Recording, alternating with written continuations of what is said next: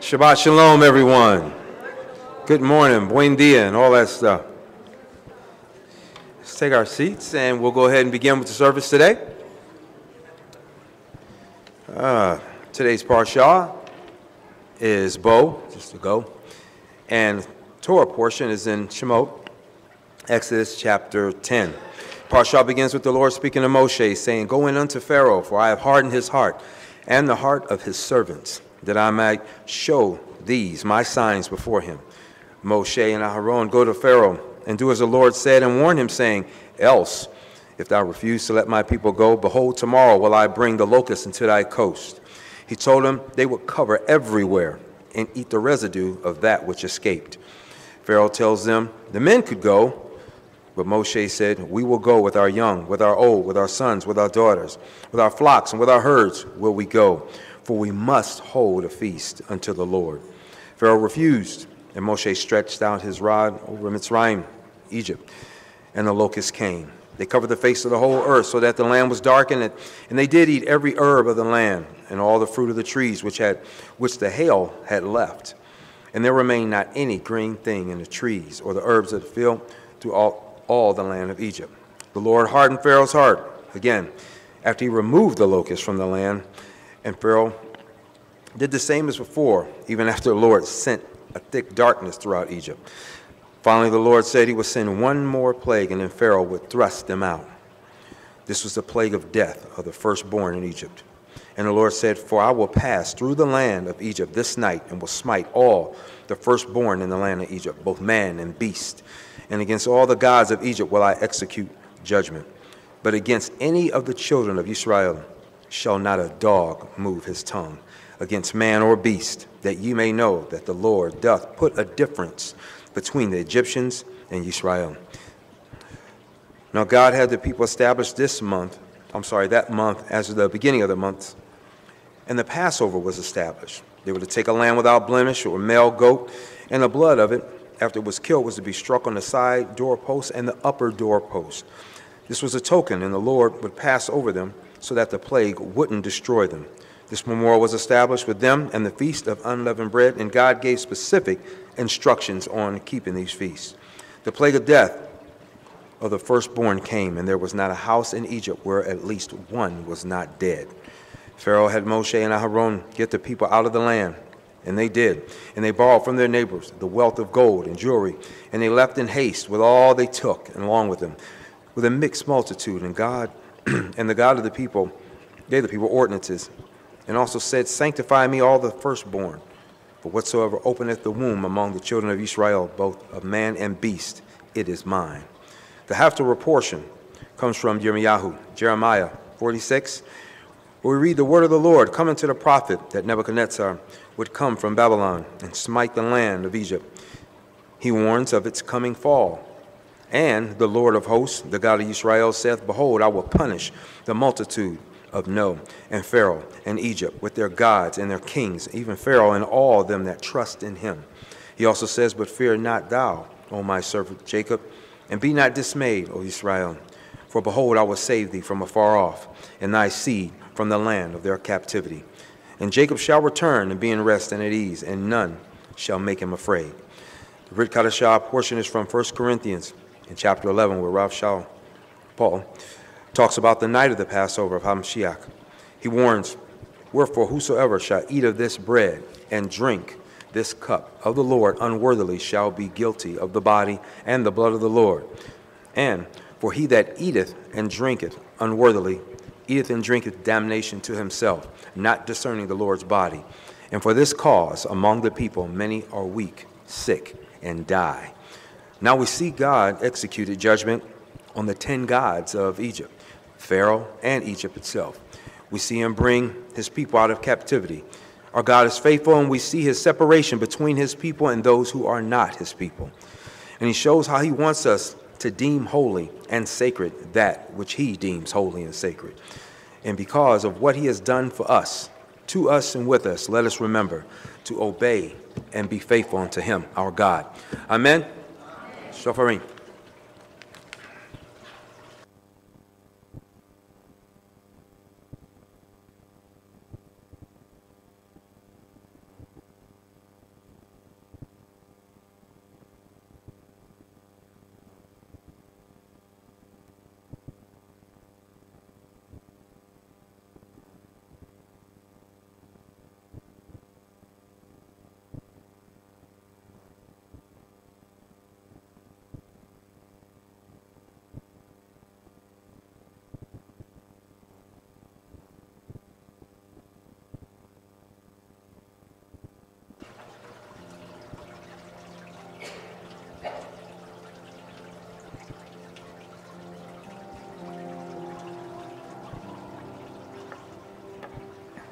praise you, Father. Praise you, Father, for your word. Thank you, Lord God, that we can stand before you and that we can be worthy, Lord, to stand before you. That you forgive us of all our sins because of the blood of the Lamb. Thank you for the blood that's over our homes and over our doorposts, Lord, as we enter into our houses. And over this place, Lord God, I thank you for your blood covering. Lord, I thank you, Father, that you have been with us throughout this week, Lord God. And Lord, yes, there has been sick, Father, among us, but Lord, you allowed us to recover, Lord, and be strong. I thank you for that, Lord God, for being with us through sickness. Because we know, Lord God, in this world, we're going to have to deal with sickness, Lord. But you cause us to recover from it, Lord. I praise your holy name this morning. I thank you, Lord God, that you have allowed us to hear the sound in the mulberry bushes, Lord God, that we know, Lord God, when to rise and go when you say go. I thank you, Lord God, that you've given us your holy scriptures, Lord, as a map, that we can go to your word and we know when to speak, Lord, and when not to speak. I thank you and praise you for your anointing, Lord God, upon this congregation, upon the people, Lord God, that have moved in truth this week and have touched lives. Continue, Lord God, to touch everyone in this place, Lord God, and use us for your kingdom in these last days. I give you honor this morning and glory because you deserve it, Lord. And I thank you and praise you that you will anoint the word as it comes forth. And you will feed us from your table this morning. And you will reach out your hand and you will touch those in need, Lord God, that need a touch from heaven. Blessed be your holy name, Lord, and glory be unto you. Thank you for all you do for us, and thank you for moving in this service today. In Yeshua's name, amen. Amen, amen. Let us stand together. For how lovely the tents of Jacob and the dwelling places of Israel. Ma tovu halecha Yaakov mishkenotei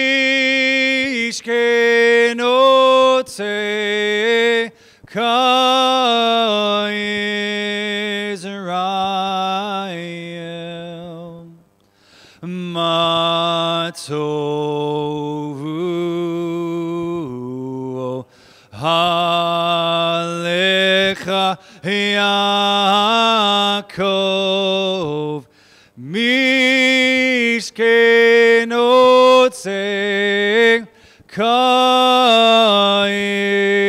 Israel.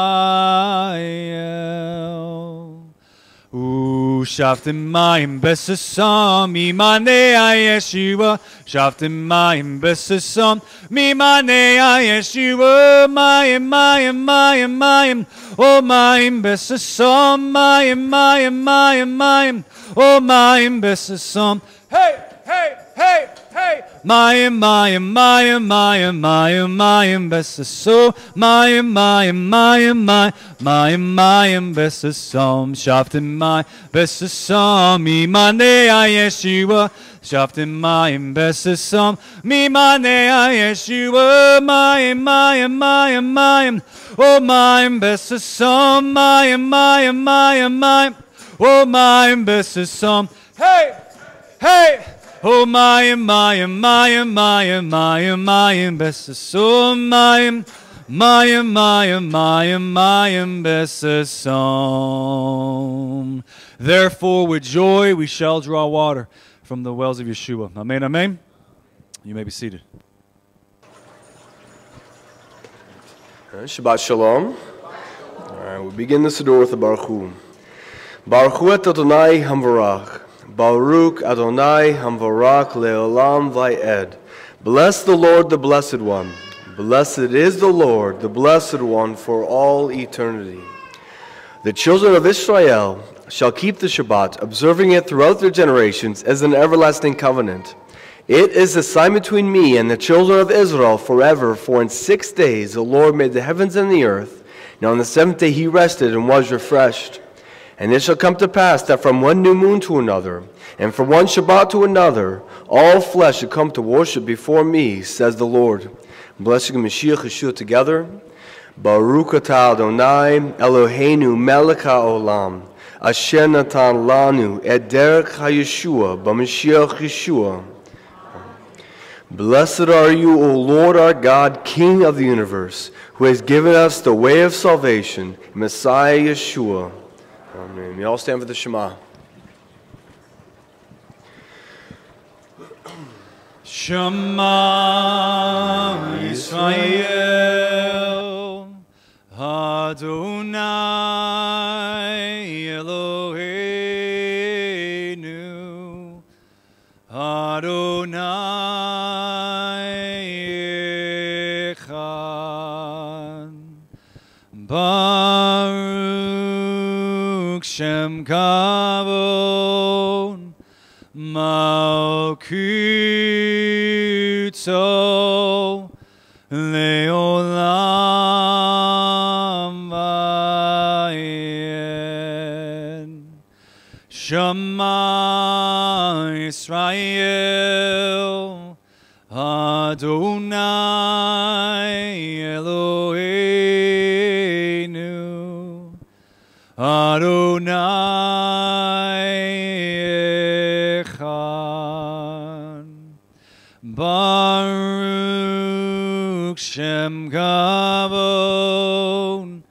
Malkutso Leolam Vayen. Hear, O Israel, the Lord our God, the Lord is one. Blessed be the name of his glorious kingdom forever and ever. Amen. Ve'ahavta et Adonai Elohecha b'kol levavka u'v'kol nafshecha u'v'kol madecha. V'hayu hadvarim ha'ele asher anukim etzavka hayom al levaveka. V'shinatam levenek v'debarta bam v'shivteka beveteka u'v'lekteka v'aderek u'shapka u'v'kumeka u'kshartam liot ayadeka v'hailo tutvot beneneka u'ktatam ezlot beteka u'vishirecha. And you shall love the Lord your God with all your heart and with all your soul and with all your might. And these words which I command you this day shall be upon your heart. You shall teach them diligently to your children, and shall speak of them when you sit in your house, when you walk by the way, when you lie down, and when you rise up. You shall bind them for a sign upon your hand, and they shall be as frontlets between your eyes. You shall write them upon the doorposts of your house and on your gates. Ve'ahavta l'reacha kamoka. And you shall love your neighbor as yourself. Blessed are you, O Lord our God, and God of our fathers, God of Abraham, God of Yitzchak, and God of Yaakov, the great, mighty, and awesome God, the Most High God who bestows grace and creates all, and remembers the kindnesses of the fathers, and brings a Redeemer to their children's children for his name's sake with love. O King, Helper, Savior, and Shield, blessed are you, O Lord, Shield of Abraham. You are eternally mighty, my Lord, the resurrector of the dead are you, abundantly able to save, who sustains the living with kindness, resurrects the dead with abundant mercy, supports the fallen, heals the sick, releases the confined, and maintains his faith to those asleep in the dust. Who is like you, O Master of mighty deeds, and who is comparable to you, O King, who causes death and restores life and makes salvation sprout? Our God and God of our fathers, may be pleased with our rest. Sanctify us in your commandments and grant us our portion in your Torah. Satisfy us from your goodness and make us rejoice in your salvation, and purify our hearts to serve you in truth. In love and favor, O Lord our God, grant us your holy Shabbat as a heritage. May Israel, who sanctifies your name, rest therein. Baruch atah Adonai Mekadesh HaShabbat. Blessed are you, O Lord, who makes the Shabbat holy. Magnified and sanctified be his great name in the world which he has created according to his will. May he establish his kingdom during your life and during your days and during the life of the whole house of Israel, and swiftly and soon, and all say, let his great name be blessed forever and to all eternity. Blessed, praised, and glorified, exalted, extolled, and honored, magnified and lauded be the name of the Holy One. Blessed is he, though he be high above all blessings and songs, praises and consolations, which are uttered in the world, and all say, may he who makes peace in his high places make peace upon us, upon all Israel, and say, Amen. Yitgada v'yitgada shimerabam, b'madi v'yirkyote v'yamlik malkote, b'chai kon v'yomukon v'chai dekol, Beit Israel, b'agalav v'zman kari v'imru, Yehesh merabam, mevarak le'olam, olmei, almayim. Yitbarak vishtapak vitpa'ar v'mamam, v'yinaseh v'tadar v'tolei v'talel, shmeru kudeshabrechu. Le'almin korbakata, vishrata tushbakata, v'nekamata damiram bama v'imru. Amen. Oh, say shalom b'imramav, hu yaseh shalom aleinu, ve'yakol Yisrael, v'imru, imru, amen. Oh, say shalom b'imramav, hu yaseh shalom aleinu,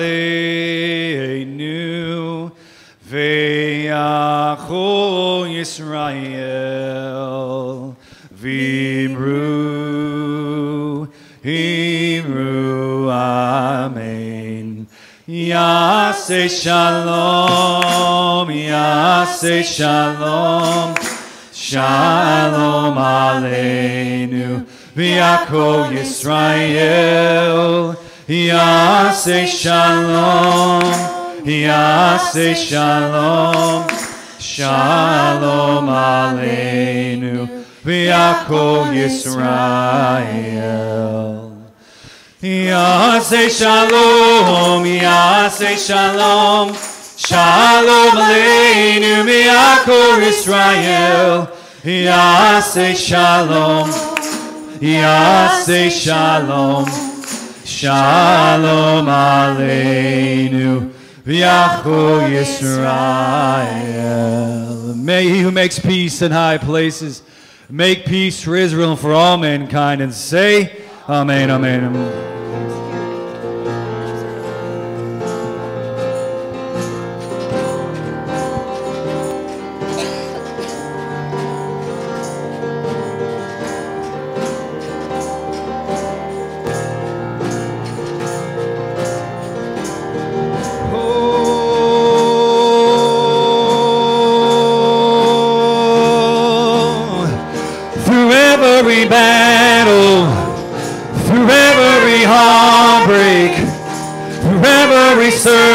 Circumstance, Lord, oh, I believe that you are my fortress, oh, you are my portion, you are my hiding place, oh, Lord, I believe you are the way, the truth, and the life.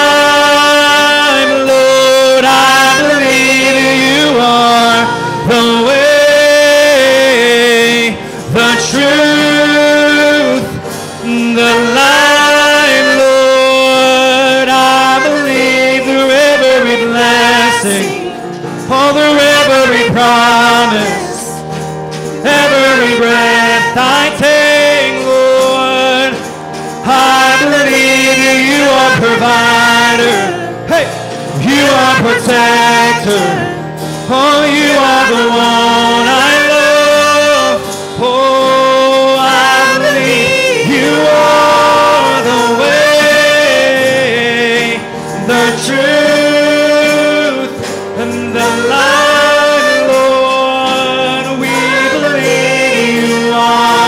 The way.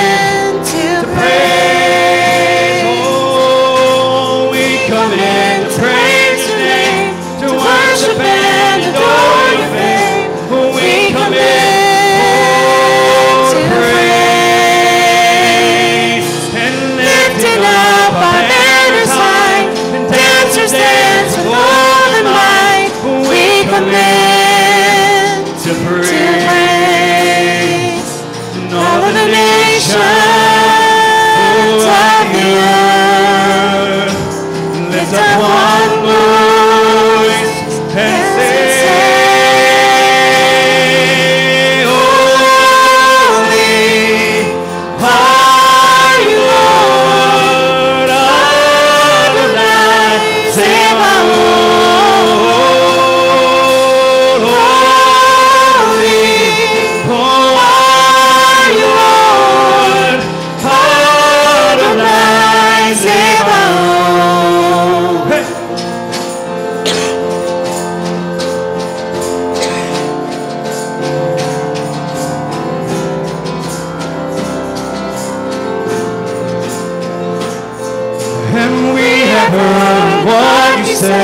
lift our hearts, bow our heads, we have come to praise. And from your throne, Lord, you reign, all bound by your name, we come in, to praise for the nations of the earth. Lift up one voice and they say, holy, holy, Lord of lights alone, and holy, holy, Lord, Lord of lights alone, holy, holy, Lord, Lord of lights alone. Oh, we come in to praise your name, worship and adore your fame. We have come for the praise, lifting up our hands high. We dance with all our might. We have come, Lord, to praise. Holy, high Lord, all the lights alone. Holy, high Lord, all the lights alone.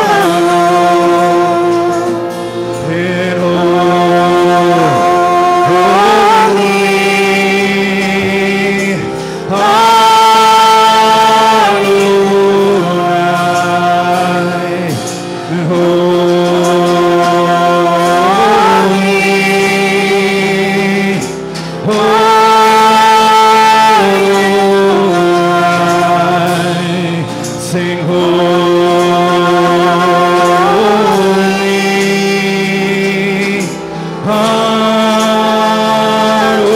Adonai,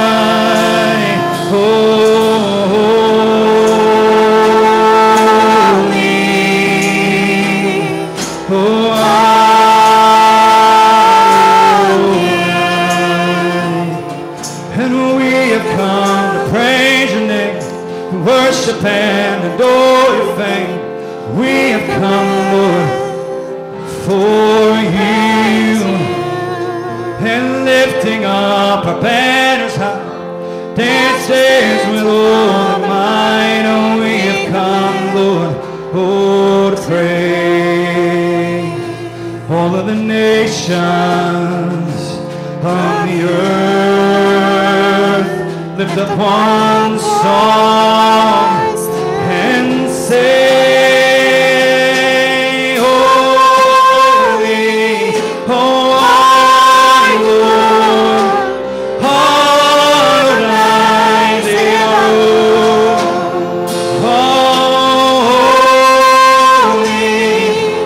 high Lord, Adonai Zebaoth.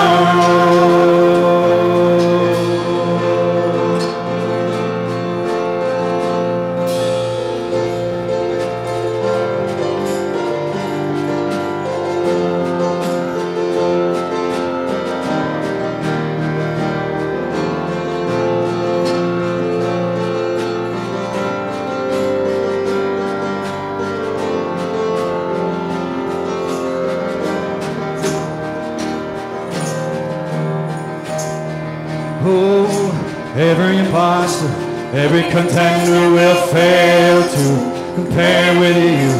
There is no kingdom, authority, power like yours. And no one's more royal, no one's more loyal than one God, one truth.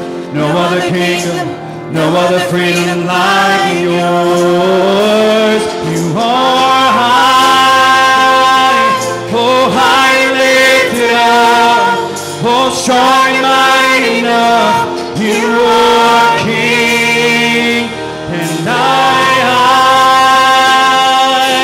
covered by your wings. They fight for me in every battle is yours.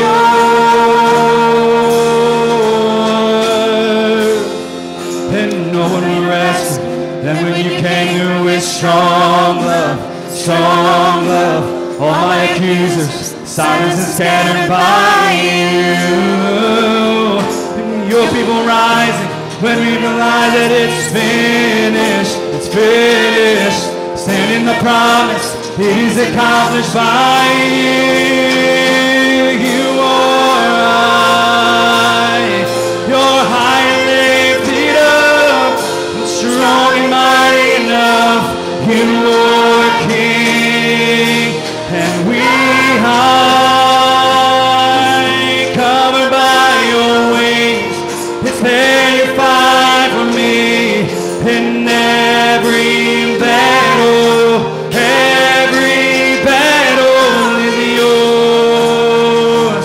It is yours. Oh, you are high, oh high and lifted up, oh strong and mighty enough. You are King, and high, covered by your wings. Is there you fight for me in every battle is yours.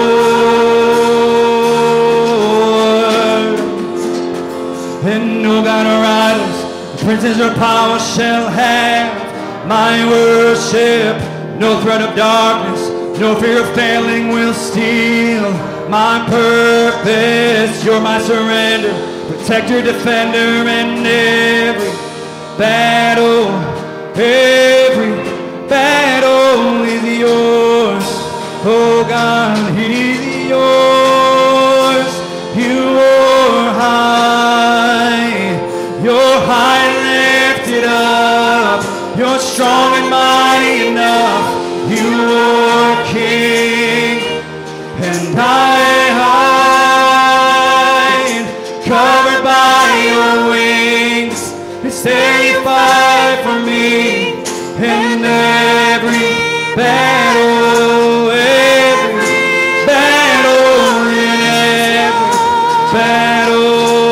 every battle is yours.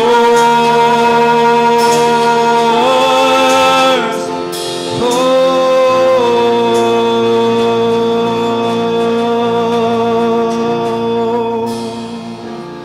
Father God, we worship you, Lord, in this place.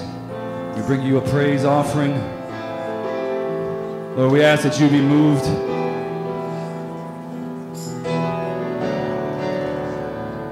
That you be high and lifted up in this place, Father God.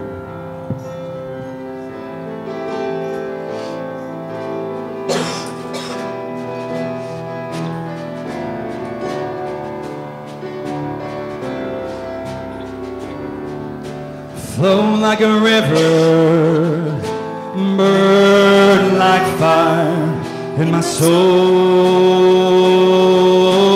Lord. Oh, move in your power, come breathe on me, make me burn for you. Oh, blow like a river, burn like fire in my soul.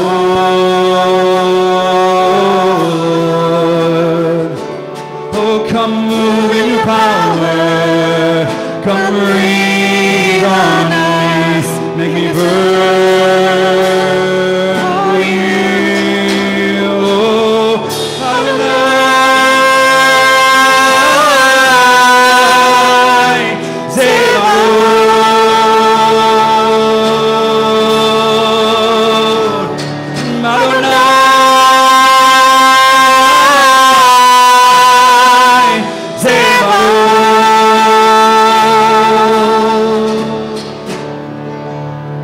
the song is within me, within my bones. Release my praise, it's yours alone.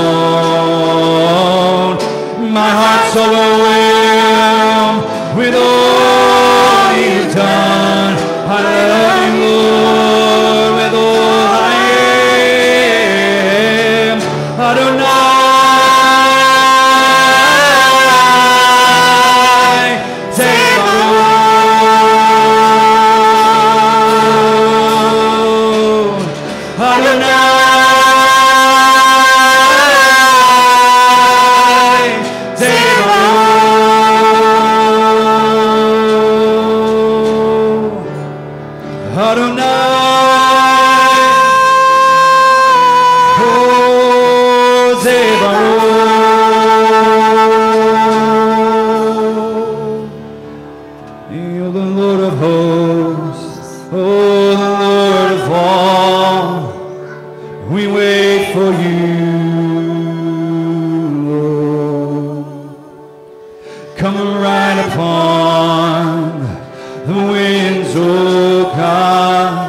from your holy throne above. All creation waits, oh, we wait and roam for your return. Oh, come take us home, oh, Adonai.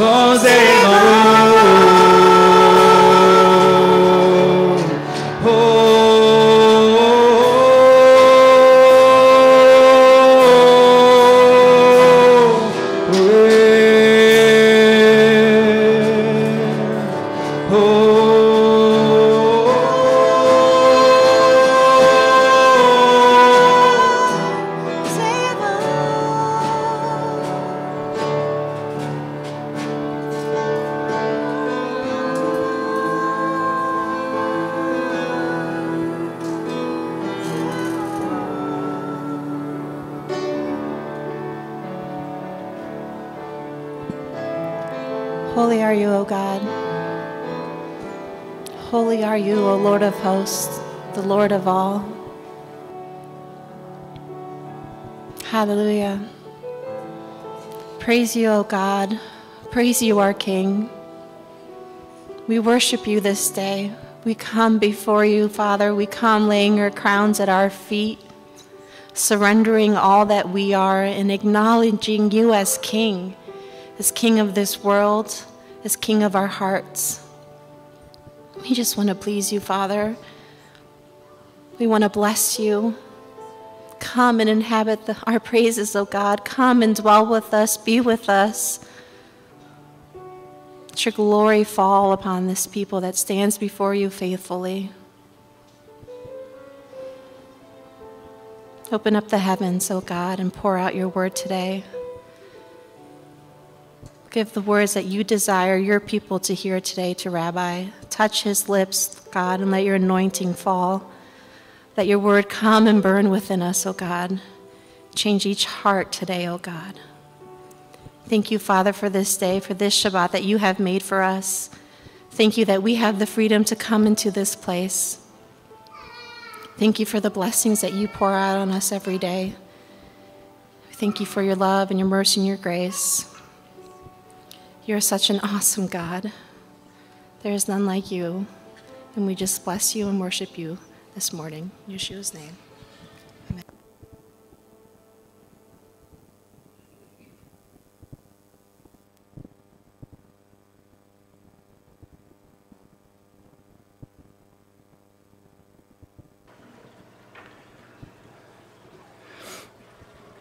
Vahi ben Sawa Aharon.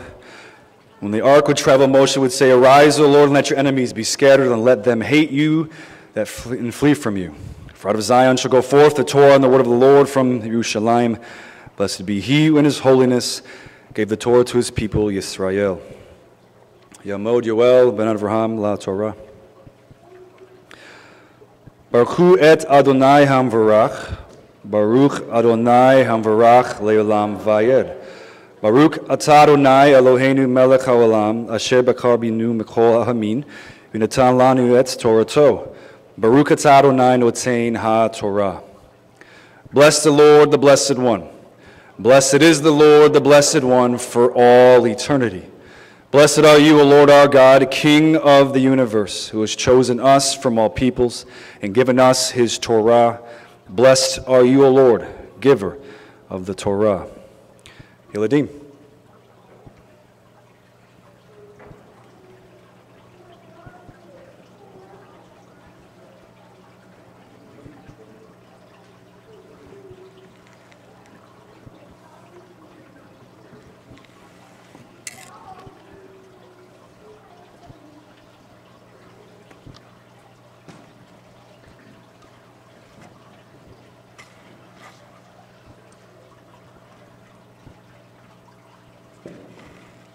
Well, good morning.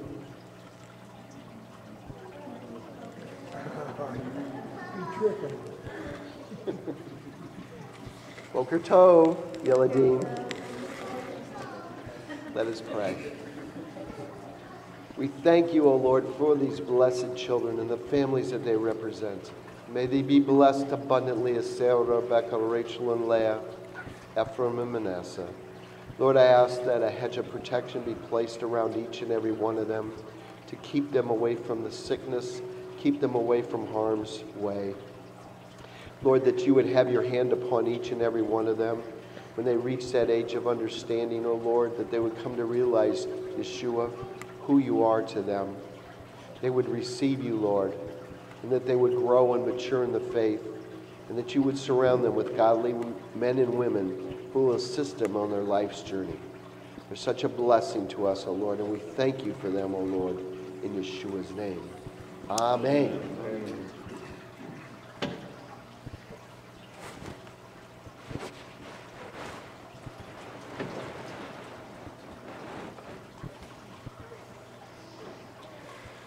Va'omer Adonai el Moshe, bo el paro ki ani hikbadti et libo vet lev avadaiv lema'an shiti ototai ele bakirbo ulma'an tsaper ba'azne vinka uven binka et asher hitalalti b'mitzrayim vet ototai asher samti vam v'ditam ki ani Adonai vayavo Moshe va'aharon el paro va'omru elav ko amar Adonai Allah Elohei ha'ivrim ad matai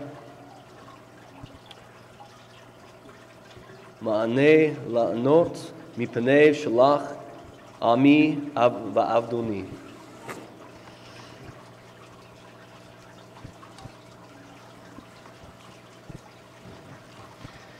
And the Lord said unto Moses, Go unto Pharaoh, for I have hardened his heart, and the heart of his servants, that I might show these my signs before him, and that thou mayest tell in the ears of thy son and of thy son's sons what things I have wrought in Egypt, and my signs which I have done among them, that ye may know how that I am the Lord.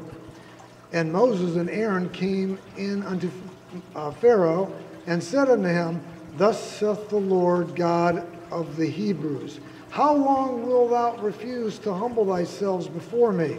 Let my people go, that they may serve me. Amen. Amen. The blessing after the Torah reading.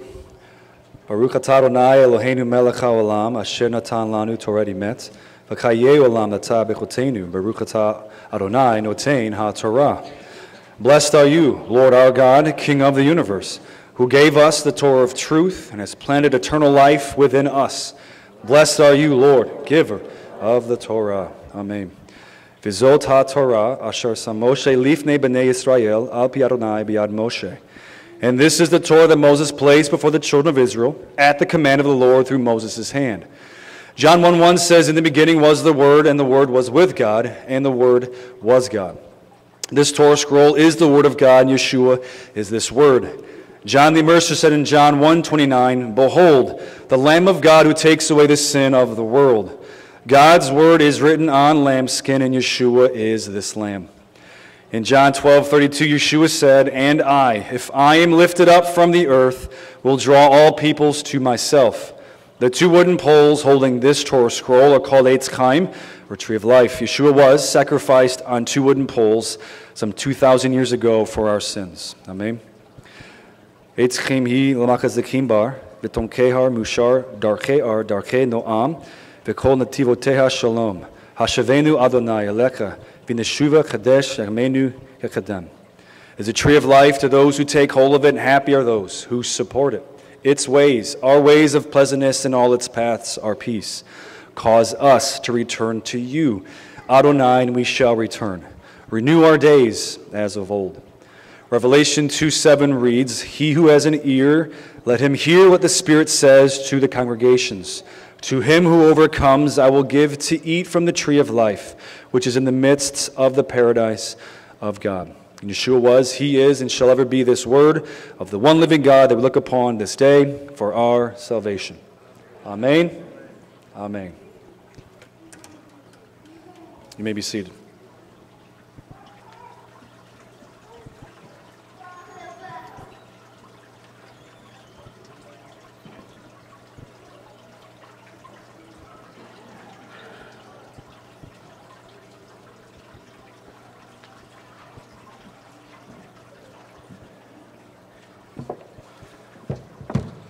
Shabbat Shalom.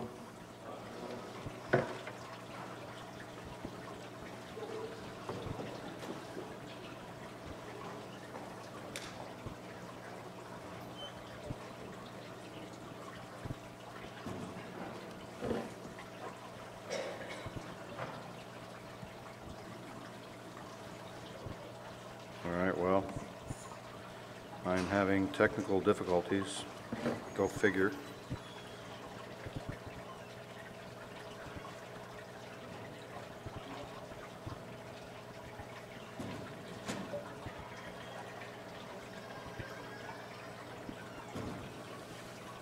Sorry, froze up.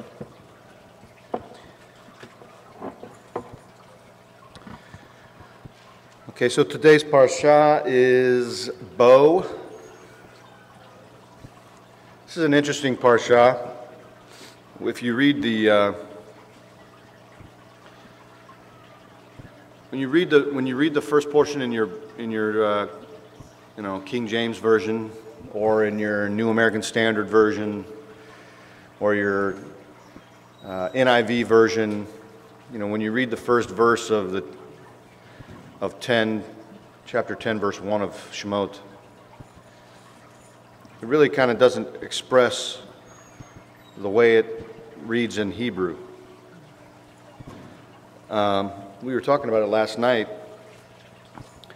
because God tells Moshe, come to Pharaoh. That's why we get the word bo. Bo means come, masculine. Boi is feminine. He says, come to Pharaoh and basically tell him of these signs that I will bring to Egypt to magnify myself, to make myself look holy, and to make him look weak. And, Tasha said last night that, it's interesting that when you read the scripture, when you read this parasha, that it always kind of makes her feel funny because God's basically hardening somebody's heart and he's not softening it. He's not softening the heart of this man. Well, why would God not soften his heart? Would God not want everyone to come to him? Well, the reality is that God knows the heart of man, right? And God knows the intention of the heart, and that this man's heart would never change. So he continued to harden it. But I was was thinking about when I was a kid, you know, there was kids that used to mess with you or used to pick on other kids, and you used to want to, in layman's terms or in terms from when I was a young kid in the late 80s, early 90s, we used to say, we're going to punk him. You used to want to punk the kids that were that way. You used to want to make them look like punks to everybody else. And then you would respond, when you make them look like a punk, you'd respond, now what? That was the normal response. Literally, when you read this from a literal translation, it almost sounds like God saying, now what? It's a totally different way of viewing it. But the most interesting portion of this scripture is God takes control here. For 400 years, the children of Israel are in slavery. And he wasn't doing anything about it. And call it slavery, call it they were just in a indentured servant environment, call it whatever you will. I mean, they still had lives. They had homes. We know they had homes. They had cattle. We know they had cattle. They had sheep. We know they had sheep. How do we know that? Here, Pharaoh asks Moshe in this passage, what will go with you? Actually, in the literal translation, it says, who and who will go with you? Meaning like, who of the people, who of the flock, who and who will go with you? He says, we're going to take our young, and we're going to take our elderly. And we're going to take our cattle, and we're going to take our sheep. And Moshe and Pharaoh gets mad, and he yells and screams, and he says, get out of my sight. And gets angry. But it was all part of the plan. God knew what was going to happen. He knew he was going to try to be strong and that he was going to have to punk him, if you will. But it's interesting, for 400 years he allows them to be in this situation or in the world. This situation that is where arguably I'm sure he was probably speaking to them, but he wasn't speaking to them in the way that he was going to speak to them after he pulls them out. Imagine, you know, for longer than the United States has been a country, they were in Egypt living. Their whole world was Egypt. And they didn't have the Torah. They didn't have the ways of God. They didn't have the commands. They just knew they were children of this man named Abraham that believed in this one true God. And God allowed that environment for a long, long time. But then all of a sudden, he took control. And he raises this guy up, Moshe, and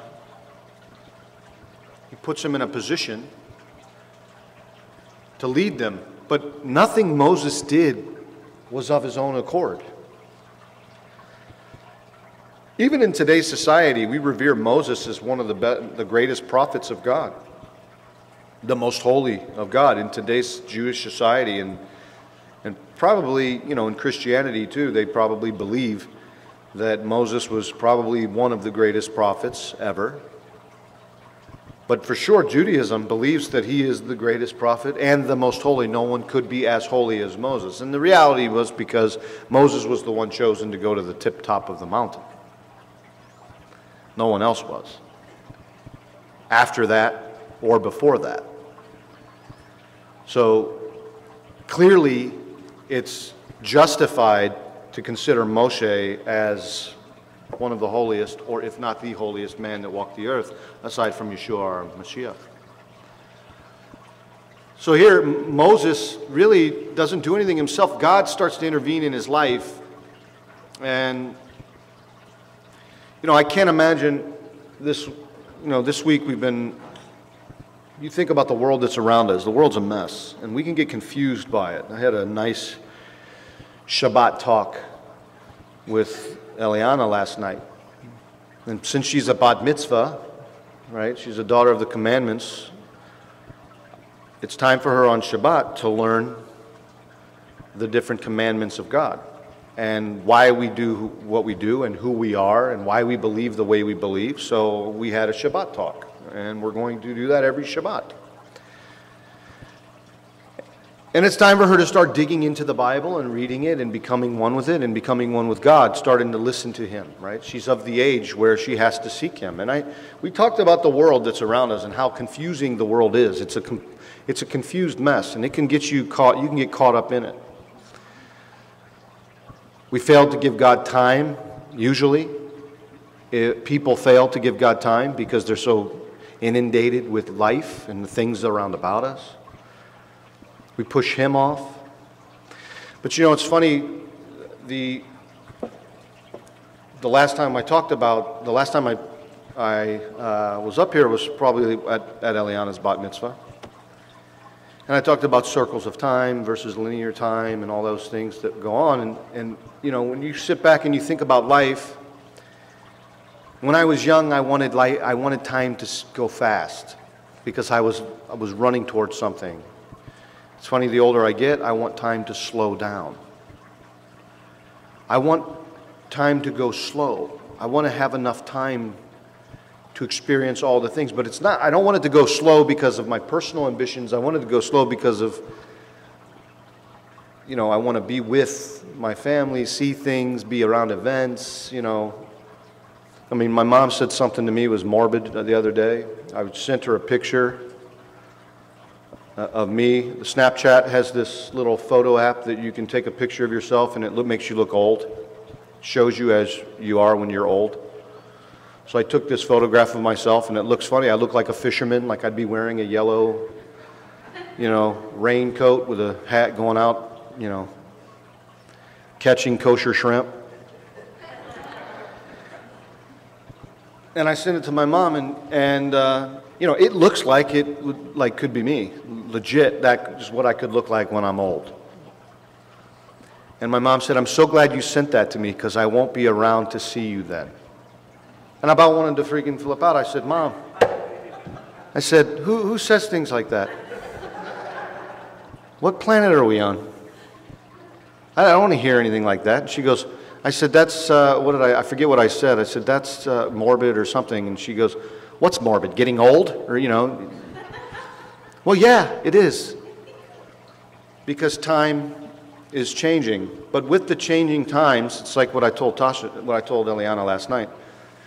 My parents used to tell me that things didn't go on the way they go on today when we were kids. My parents used to say that to me. Well, it's funny because I'm saying it to my kids. This never existed when I was a kid. This wasn't real. You know, and I talked to Eliana about stuff like that last night. You know, you have to stand upon your faith and be a rock. And I told her she has to choose to believe what we believe, obviously. You know, I can't force her to believe this. And as she gets older, she's going to have to make many different choices. But it's our desire that she makes the correct choices. But you see the world around you. The same thing is happening here in this parasha with Egypt. The mixed multitude. Things were changing, and God had to intervene. God had to intervene without the help of the children of Israel. I mean, they had no choice. The children of Israel, they were just going to follow what God was doing. God was going to do this. You were going to follow it or you weren't going to follow it. It's the concept of Abraham's nephew Lot. You know, God was true to Abraham. God told Abraham that He would not destroy the city of Sodom and Gomorrah, but for one righteous. He said, I will not destroy it, but for one righteous. He was 100% true. He was. The way He got around it was He told that righteous to get out of the city. He said, if you find one righteous there, will you not destroy it? If I find but one righteous, I will not destroy it. He found one righteous and He kicks him out of the city so He could destroy it. Because we don't want that. God does not want that in the earth. He would not destroy the righteous, is what God was saying. You're 100% right. I will not destroy the righteous among the wicked. I will not remove the wheat and the tares without separating them first. I will not throw the wheat with the chaff. I will separate the wheat and the chaff. I will separate the sheep and the goats. I will put the righteous on one side and the wicked on another, and I will totally obliterate the abominations that are to me. The reality is God is in control of this, all of this, our life, our world, everything around about us. God is in control of it. Sometimes we believe we're in control. Sometimes we believe we're out of control and we can't do anything about it. And the reason we feel that we're out of control is because we're trying to control it. When you try to control something and you feel like things are slipping, you start to feel like you yourself have issues. I'm out of control. I can't control this. I don't know what the heck is going on, blah, blah, blah. Well, the problem you don't know what is going on is because you're not supposed to be in control. God is supposed to be in control. Here, God does take control. He literally tells Moshe, go to Pharaoh, come to Pharaoh, Bo. Tell him that I'm going to release these signs upon them, and then see what happens. So he keeps hardening Pharaoh's heart and hardening Pharaoh's heart, and these things start to happen.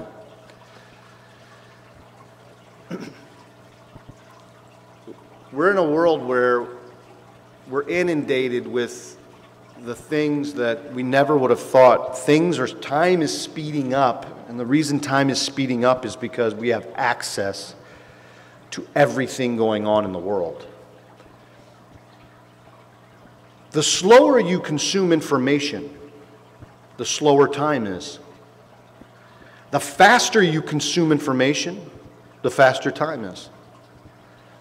It's crazy. And if I go on the internet, has anyone ever been on their phone, on the internet, on their computer, and watching television at the same time? I do it all the time, right? Who doesn't? I'm on my phone checking things, I'm on the internet, and the TV's on. I'm consuming information. All that information is going, I'm trying to consume it, and time is speeding up. That's why you have to back off. Give yourself a Shabbat. Rest. Rest from the ways and the things of the world. Escape from all the things that are going on around about you. Rest in the peace of God. And really give Him time to tell you what He's controlling in your life. If we don't do that, we're going to think we're continually in control. And we're going to continue to do things that God doesn't want us to do. We're going to continue to walk in a path that God hasn't ordained for us. We have to sit back and let God ordain our steps and order them up. Otherwise, we are going to ultimately realize failure. And then we're not going to understand why we failed. We say, well, Lord, I thought you were, going to take care of this. And Lord, I thought you were. And He said, well, you never gave me the opportunity.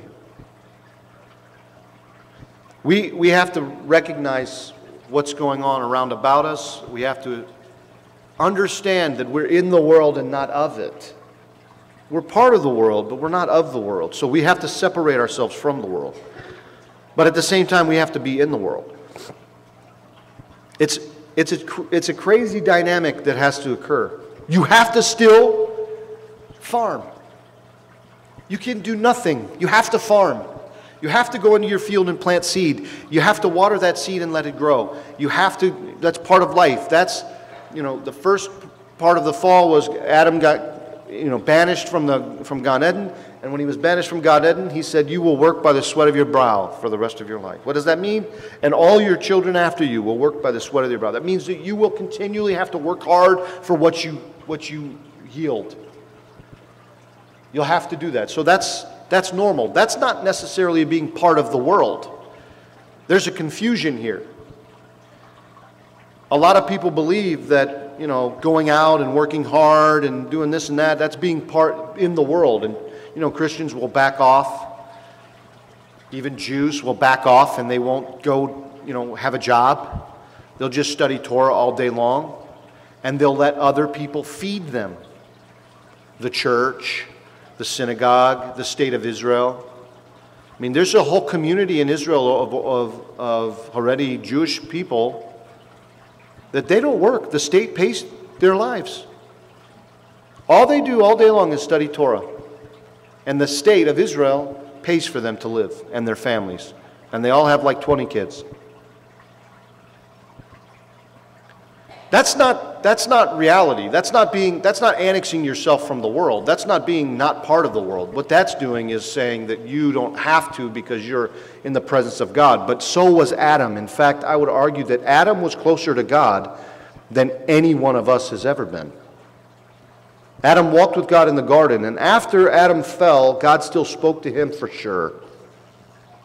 I'm sure God still spoke to him. The same way he spoke to the prophets, the same way he spoke to... I mean, we don't know that because no scripture really says. But we know that he spoke to his children, specifically Cain. Where is your brother? Who's my brother? And Cain responds to God like it's normal to have a conversation. You know, in the scriptures he shows a response which is a completely normal response, like you're having a conversation back and forth with someone else. That suggests that it was normal to hear from God. So we're in this world around us that is in absolute disarray. It's completely different, and it's increasingly getting more and more wicked. Things are becoming more and more acceptable. We're consuming information faster, and so the consumption of that information makes us have seared consciences. You see things more and more and more, and so it becomes normal to you. These are not normal things. This is not what God wants of us. And I was telling my daughter last night, what's not normal? And I took the scriptures and explained them. And some of these scriptures I used were very adult. But I had to make an expression. I had to make a point to her what God's command is. And so we continue to guide and direct our families and our friends into the truth so that we can see Olam Haba in the future. In Exodus chapter 17, which is Beshalach, if you continued reading, which I did because 10 to 13 was the parashah for this week, but if you continued to read into Beshalach, which typically you do if you kind of are into what you're reading, there's an interesting part here where Moshe says to Joshua, choose out men. So they're about to fight this army, the army of Amalek. And God says to Moses to tell Joshua to choose men.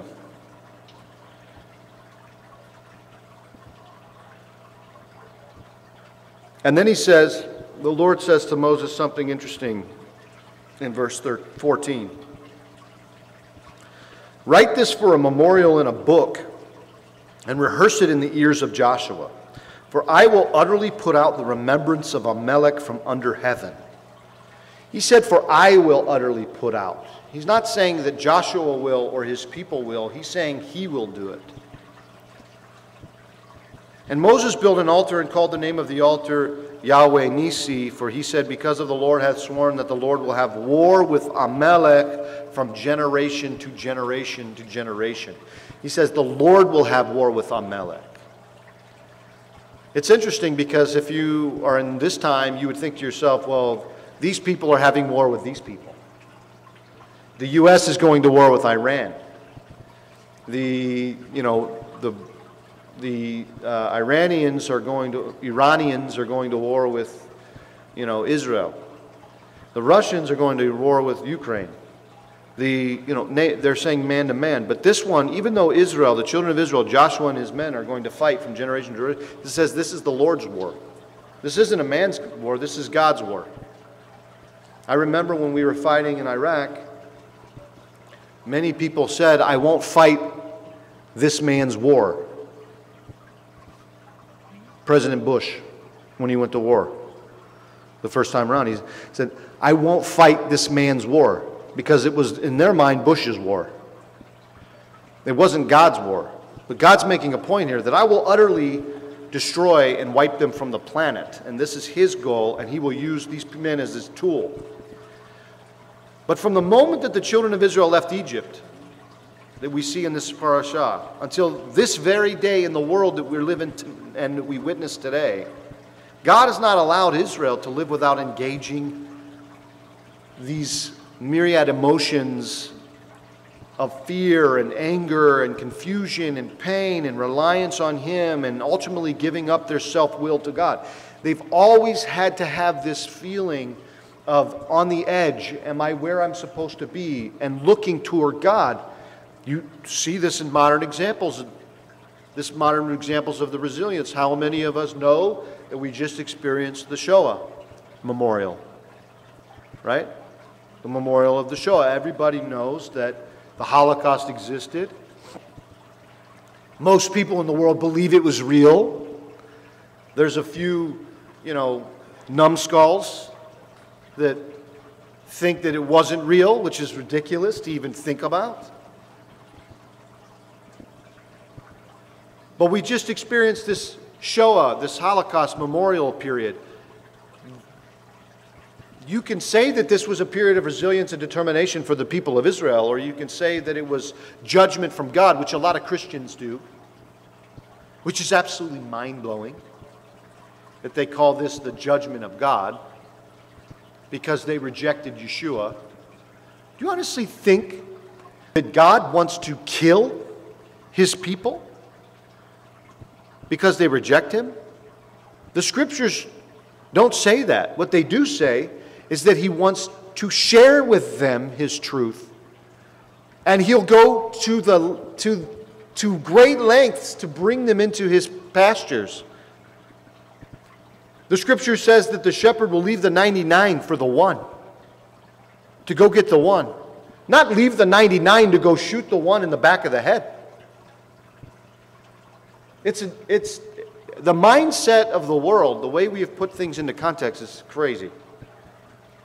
God wants the people, but this period of time, was it in the hands of God? Was it not in the hands of God? It was in the hands of God.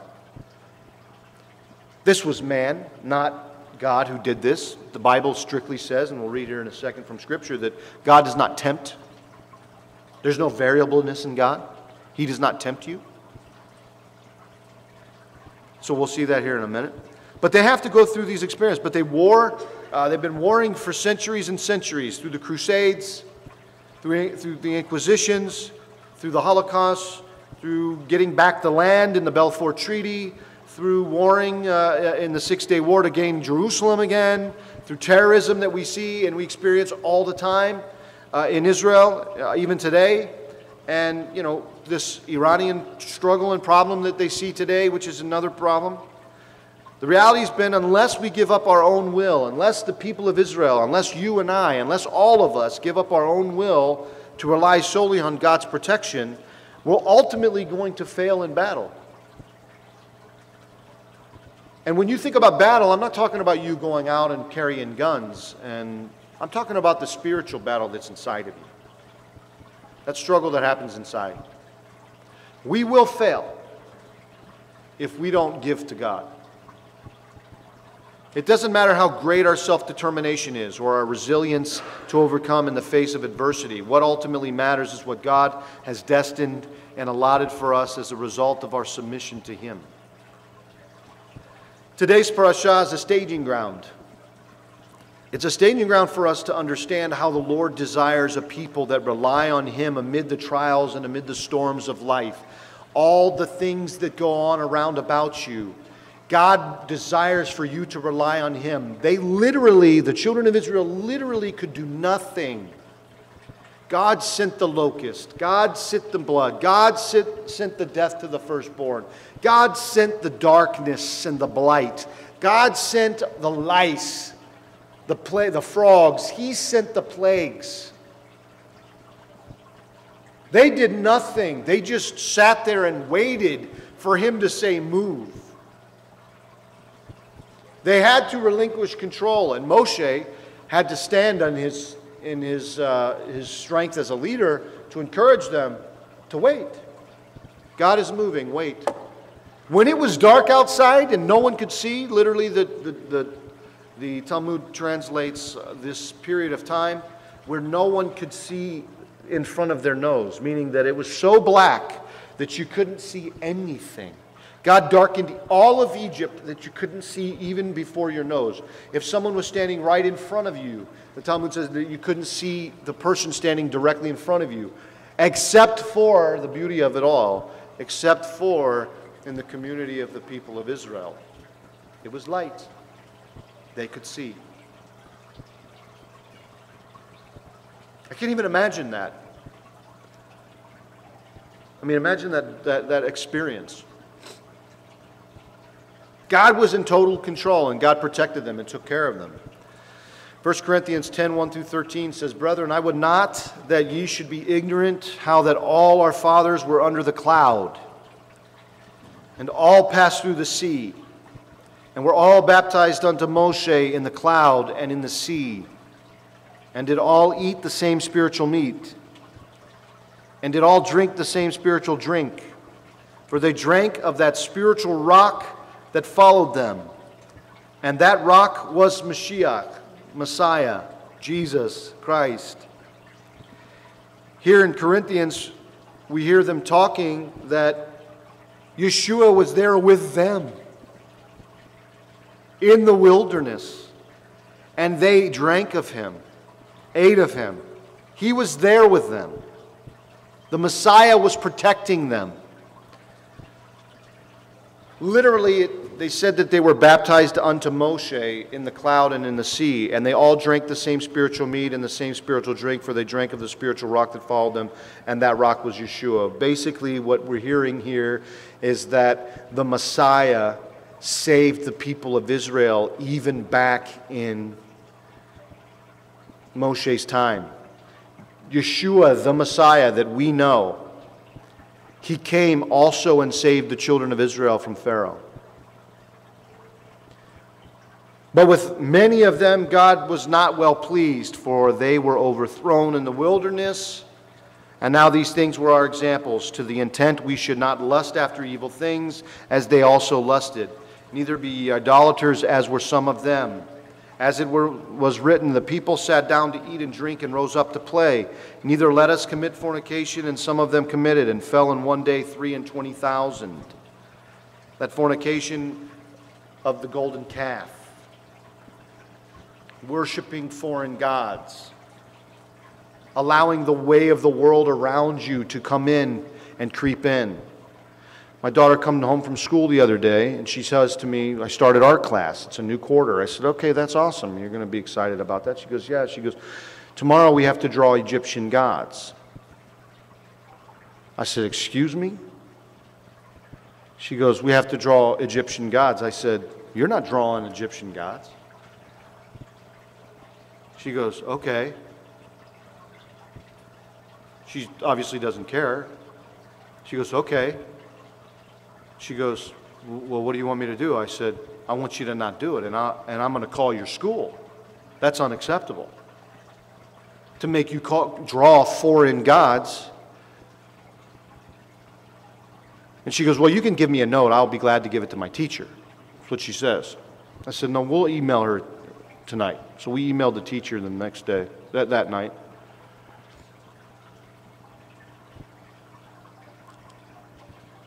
But that concept, even that concept, is searing the conscience of our children. Searing the conscience.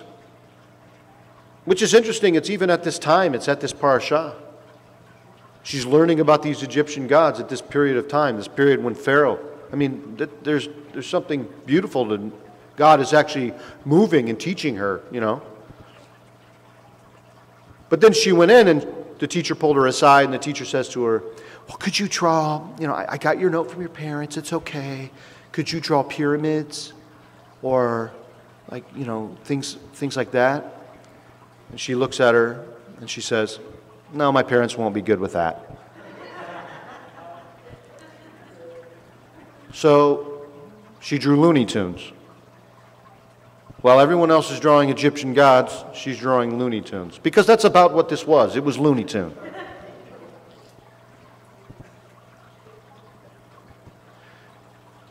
But, you know, we could have said it's no big deal. It's just school. They're being educated about history. We read about Egyptian gods. We have to study it in our own Bible. We could have said it's no big deal. It is a big deal. Because you're making almost a graven image of sorts of a foreign god. And that's not what we do. And even Eliana goes, well, she needs to draw our God. I said, how do you draw an invisible God, Tasha? How do you draw an invisible God? You can't.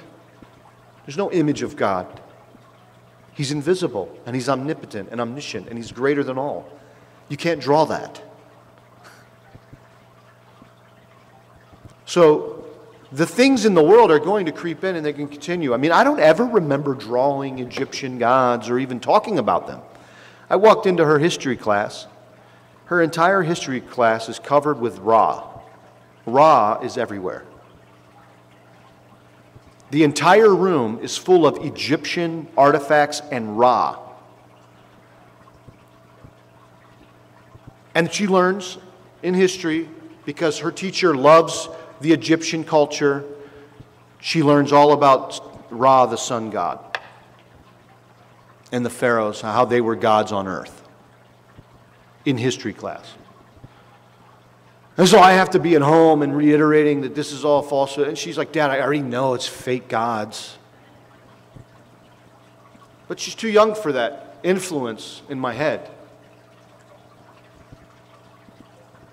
But even if you pull her out and you put her into a Christian school, she's going to get the same thing.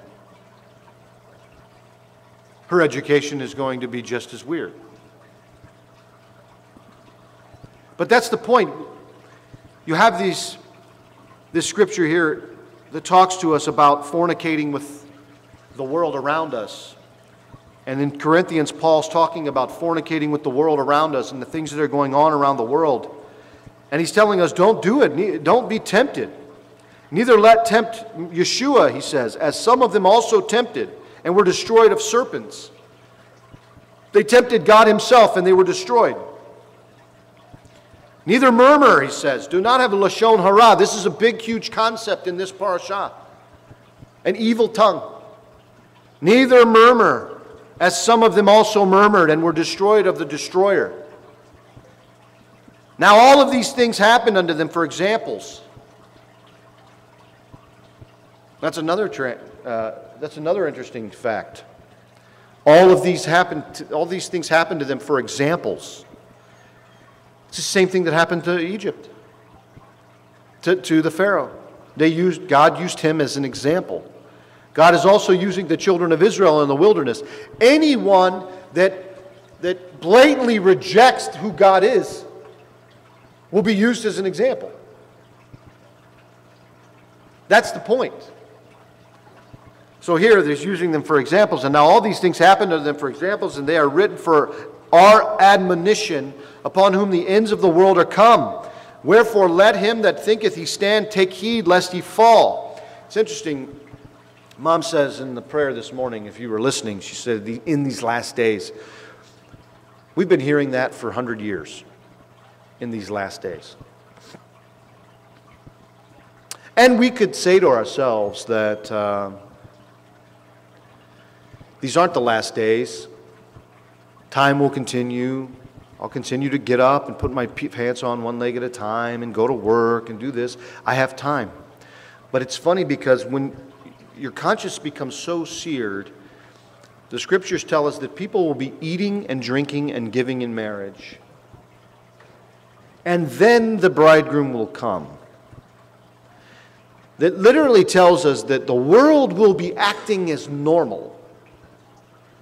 He will happen upon us. He will happen upon us without even knowing that He's going to happen upon us. Things around us will be normal, and we will not assume or think that anything is crazy. Some people will see things, and you'll have signs of the times that are going on around you, but yet you will still be doing the normal things that you do. You'll still be waking up in the morning and thinking about your to-do list. What will I do today? You'll still be doing that. You're going to get in the car and you're going to drive to the grocery store because you've got to feed your children. All those things will happen. It will still go on, but then all of a sudden, the sky will split, the earth will shake, and a Mashiach will arrive. You do not know the time, the hour. We don't know when it is, but yet we do allow the world around us to make us, to sear our conscience from awaiting Him, from recognizing that His coming is imminent.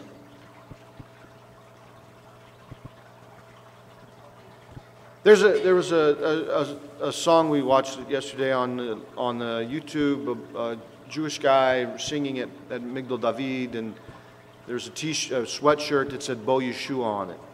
Ziva says, what does Bo Yeshua mean? I said, it means come Yeshua, because we want the Messiah to return. And she goes, ooh, I want one of those. I want one of those shirts. To recognize that the Messiah should come every night, to recognize every day that the Messiah is even at the door. That's the concept of we're in the last days. And when the day comes that you're no longer with us on the earth, that was the day the Mashiach returned. You have one chance, you have one opportunity, and that's this time in life. So yes, it's very short, and you never know. Kobe Bryant. We all just went through that. That was a strange period.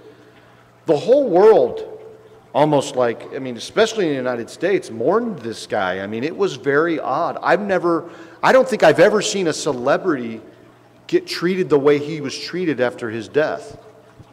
Maybe Elvis, but I didn't see Elvis because I'm old. I'm not that old.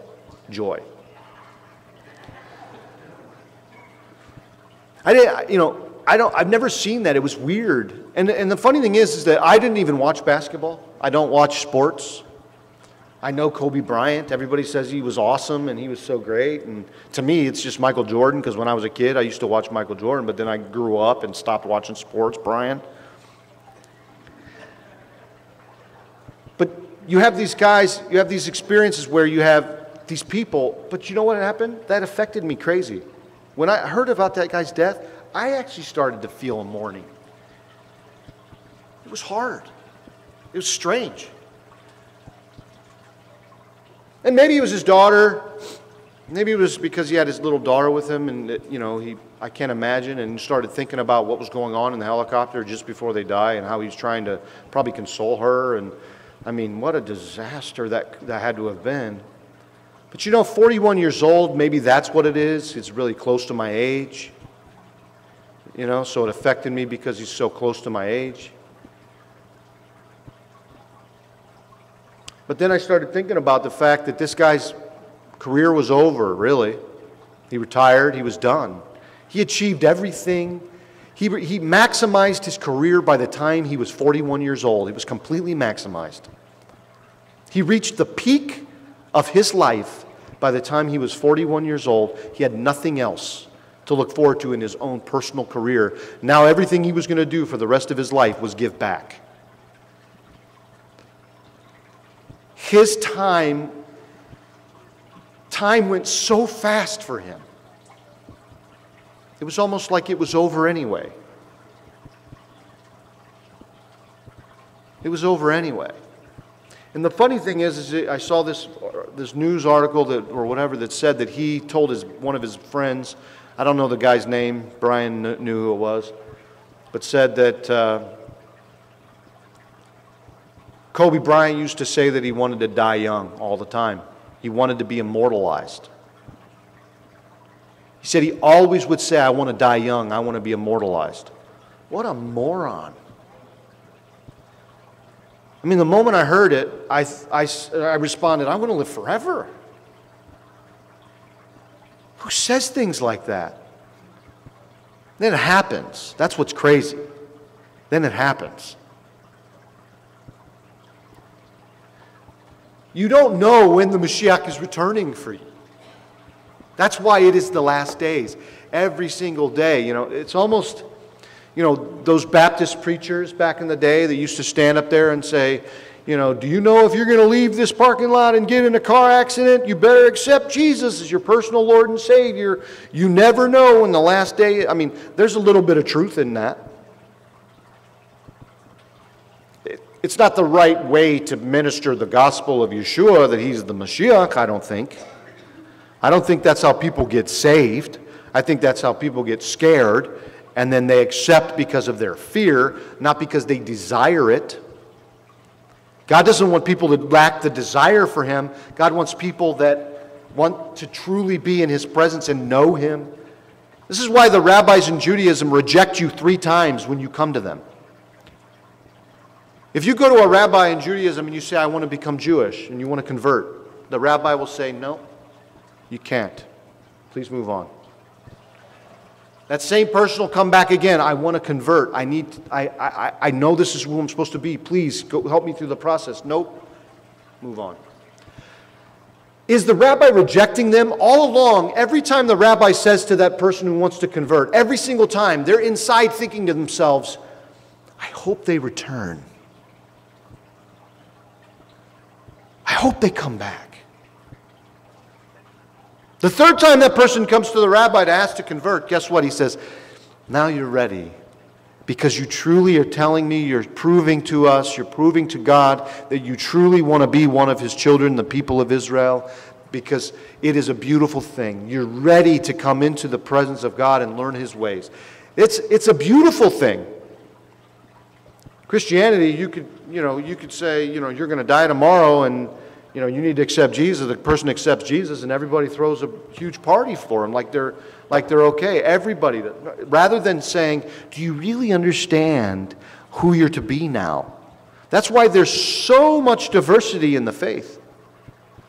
That's why there's so much mixing in this world, in the faith and the belief of Yeshua HaMashiach. There's so many different ideas because you could be, they all come from wherever and they don't have any guidance to who they should be. Relinquishing yourself to God, humbling yourself before him, that's the key to learning who he is. But you have to desire to humble yourself before God. You have to desire to meet God and know God. You can't just say, oh, now I'm a Christian, or now I'm a believer, or now I'm a Jewish person, and then think that it's going to work out. You have to be seeking. Seek and the door will be open to you. Seek and you shall find. Knock and the door will be open to you, right? The parashah today displays the miracles that God performed to reveal his sovereignty over the earth. That's another point. God was making a point to Pharaoh, who supposedly was God on earth, little g, to all these people around him. God was making a point to the world. Okay, you have this little g here, this little Pharaoh, but look, I'm going to send locusts to devour your fields. All the trees will be destroyed. All the fruit will be consumed. The locusts will be here. Remember the time that we had just a couple years ago with the cicadas? Remember? You wake up in the middle of the night, you wake up in the morning and you go outside and it sounds like an alien invasion. I mean, everywhere. It was literally the most frightening feeling on the planet.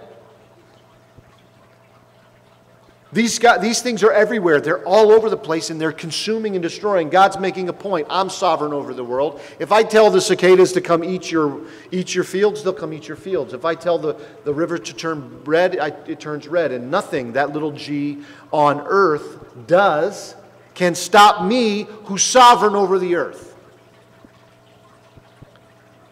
We see the sovereignty of God in Egypt as he forces the Egyptian Pharaoh to let Israel go. It's very important. It continues as the cloud leads them through the wilderness of the Red Sea. Then as God dries the sea and destroys the armies of Pharaoh. In Israel's search for water, God allows the rocks to weep. The people complain of not having food to eat as they reflect upon the flesh pots of Egypt, and God allots them their portion daily from raining down upon them for food, for sustenance. All of these things happened as a result of God's direction and the movement of his hand. The people were crying out. They were murmuring about neglect and how God has brought them to the wilderness to die. But we have seen that God allowed for this experience, perhaps in order to trial the people and test their resilience, their reliance on him. But does God test people? Is he allowing you to be tested now in your life? 1 Corinthians says that there is no temptation that is not common to man.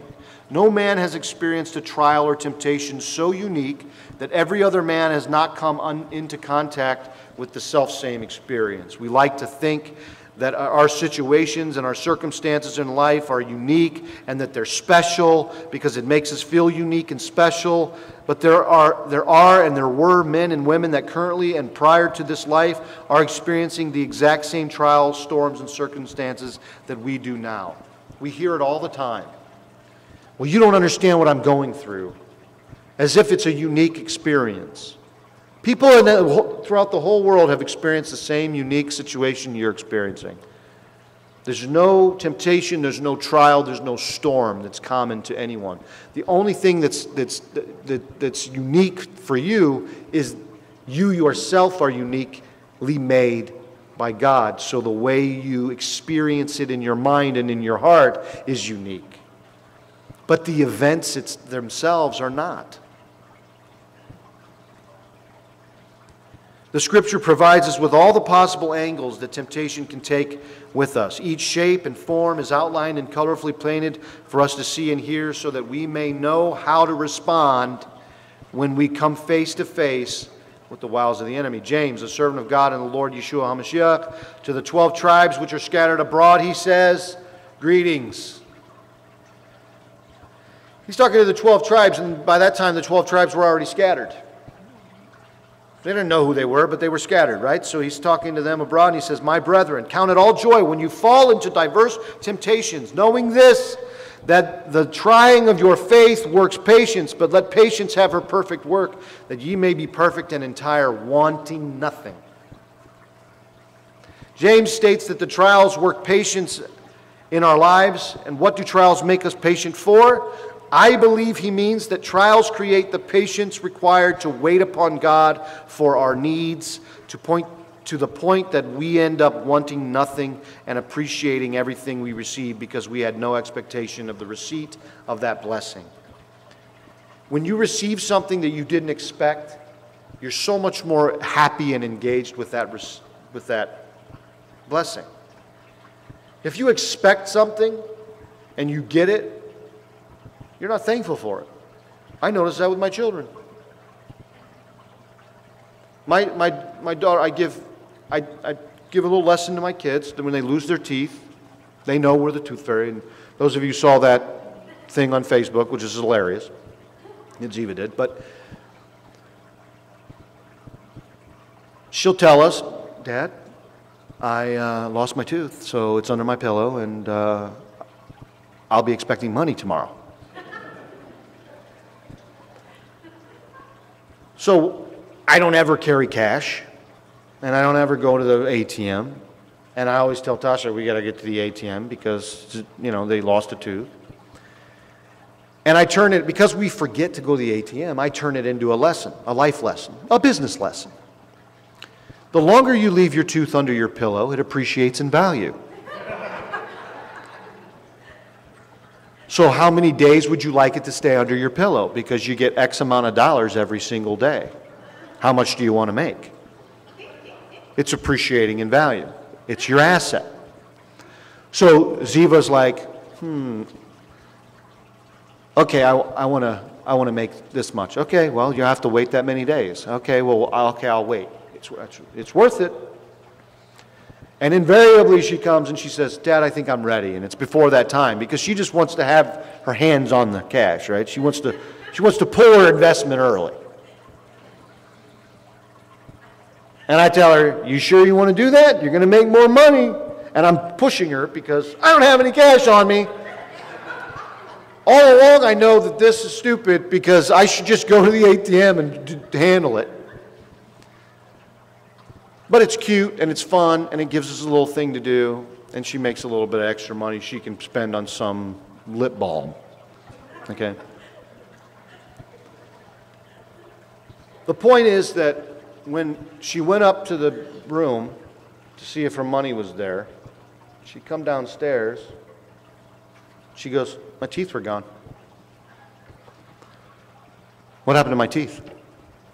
I said, well, was the money there? Well, it doesn't matter. What happened to my teeth? And the funny thing is she expected the money, so there was no gratefulness for it. She expected that. There was a reward, right? Listen, you told me that this is what I expected, so I don't know why I should be grateful. When you expect nothing, your gratefulness is huge. When you receive something, it's a completely different feeling. When you expect it, it's just like, yeah, okay, thanks. You know, I wanted Ziva to just like be ecstatic and say, oh, awesome. No, she was like, yeah, I got the money. That's not the point. The point is, where's my teeth? It's the same idea here that James is trying to say and that God is trying to teach us. Trials will either increase your reliance on God, ultimately destroying your expectations, or decrease your reliance on God and cause you to foster your own expectations. God is working to move in our lives, but because we have so many expectations, we view anything that is contrary to that expectation as a trial against our goals. The question we must be asking one another is, why do our goals not align to God's? If something's not going the way you expect it to go, ask yourself, why does this not align with what God wants? Because if God wanted it, it would happen that way. If God wanted this to occur, it would happen that way. If this was God, it would already happen. The problem is we set our own expectations. And then when things don't happen the way we want, we question God and say, why would you do this to me? And God says, well, this wasn't what I planned in the first place. And I'm sorry you set your own expectation, but it's not my plan for you. My plan is different. And the only way you can know His plan is by stepping back, relying on Him, being thankful and grateful for what we have, and move on.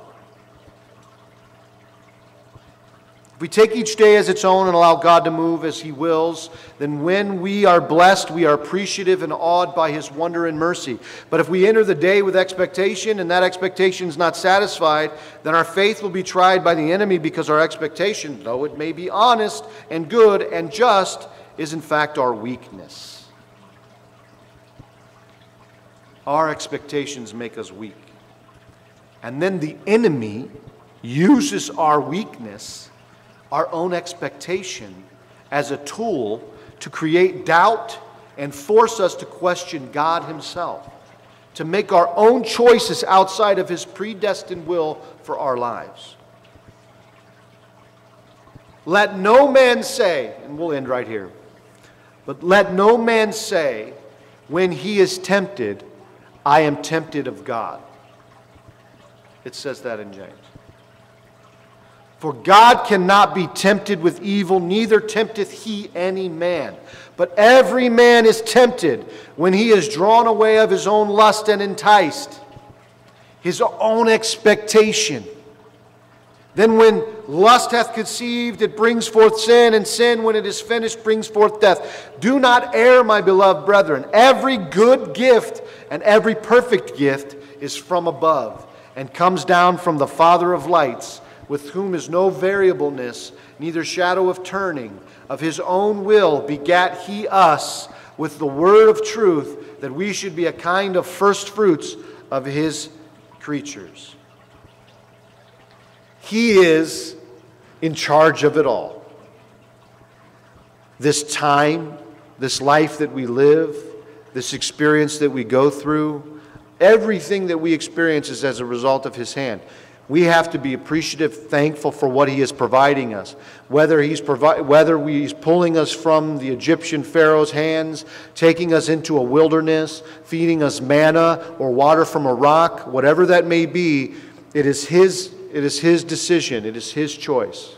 He makes the choice, and we just follow. We're His servants. Amen? It is our duty to praise the Master of all, to ascribe greatness to the author of creation. For He made us unlike the nations of the lands, has not placed us like the families of the earth.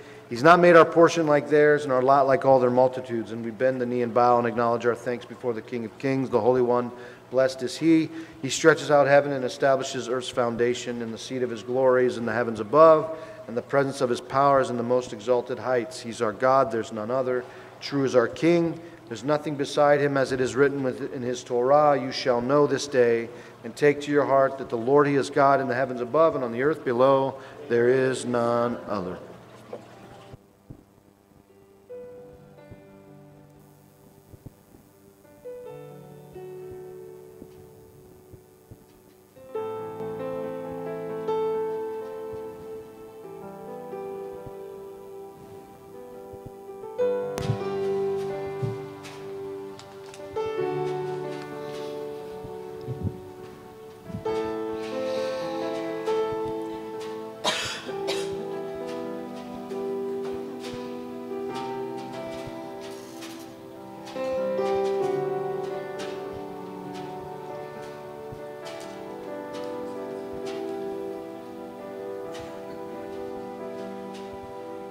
I enter the Holy of Holies.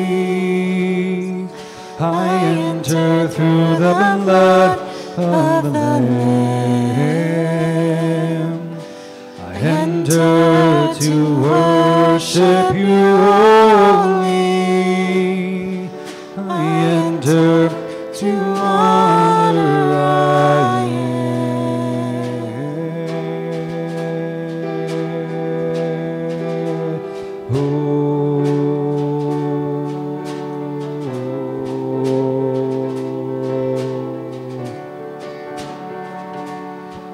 I enter the Holy of Holies.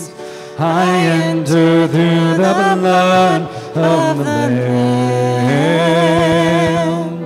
I enter to worship you only. I enter to honor I am. Lord, I worship you. I worship you. Lord, I worship you. I worship you. For your name is holy. It's holy,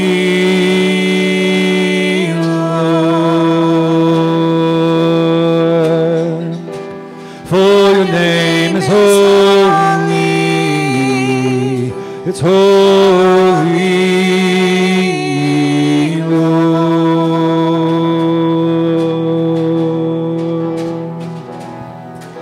We enter the Holy of Holies. We enter through the blood of the Lamb. We enter to worship you only. We enter to honor I am.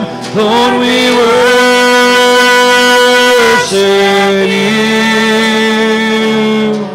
We worship you. Oh Lord, we worship you. Oh, we worship you. For your name is holy. Oh God, you're holy, Lord. Lord, we worship you. We worship you. Lord, we worship you. We worship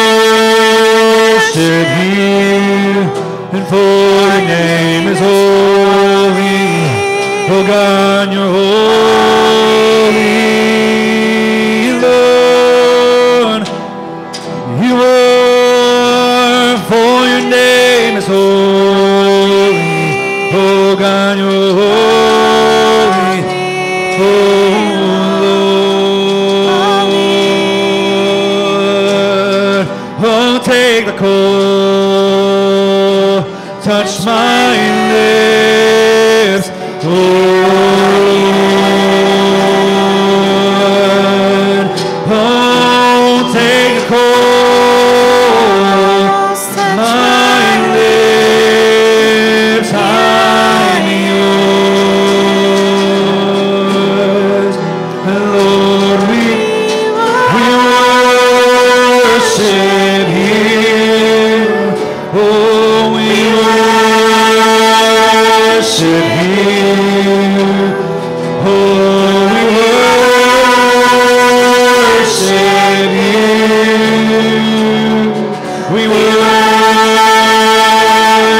you. For your name is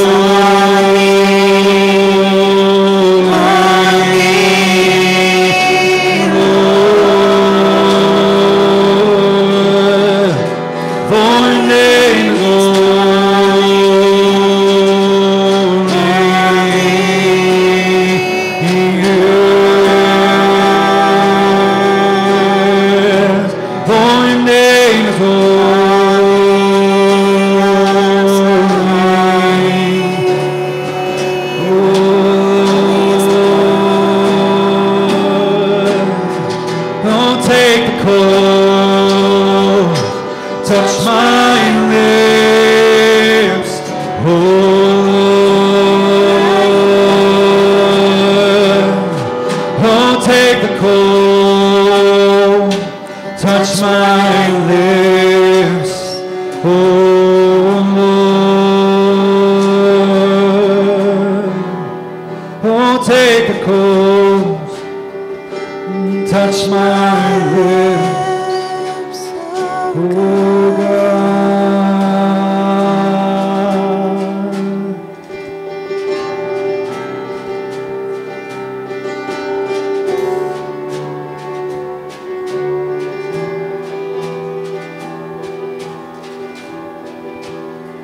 I long to be holy.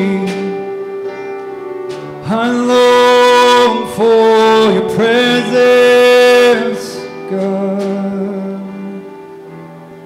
I long for you. Oh, make me holy.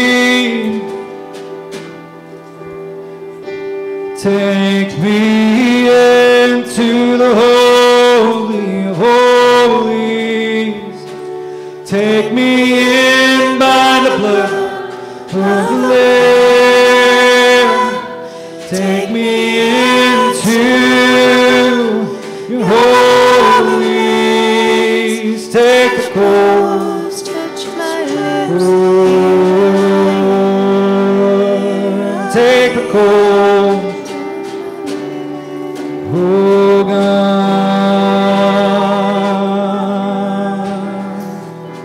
Take me past the outer courts into the holy place, past the brazen altar.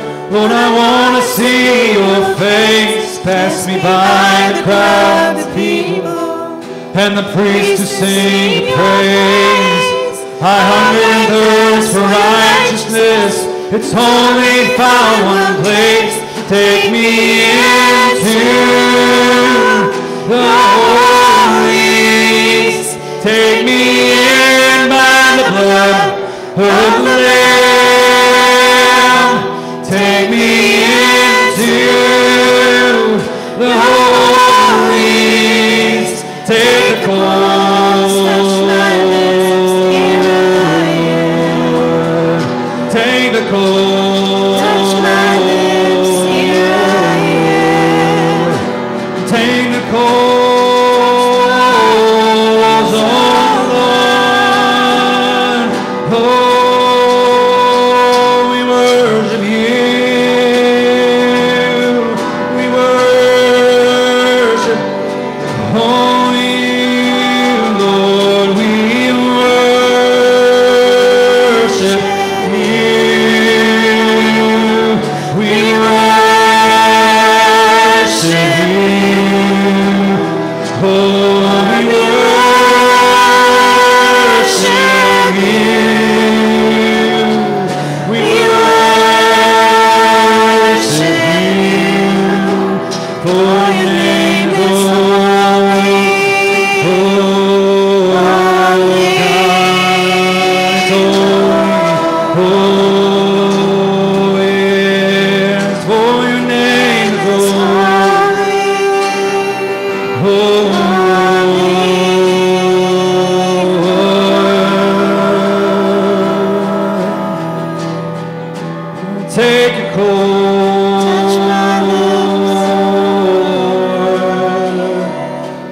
make us holy.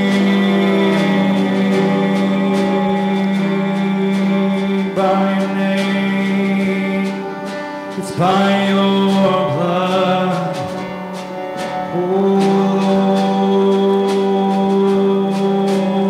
Lord, by your name, by your blood.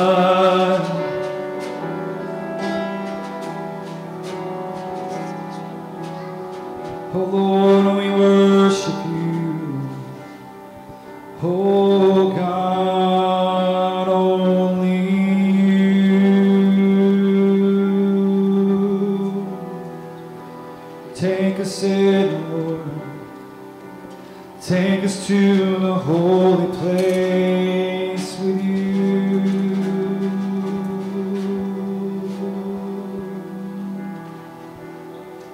Father God, we ask that you take your coals today, Father, and burn away all this stuff. All the things that cause separation from us to you, Father.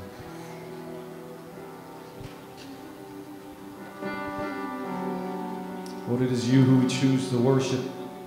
It's you that we choose to praise, to adore. But Lord, forgive us for being led astray, Father God, for being unfaithful to you.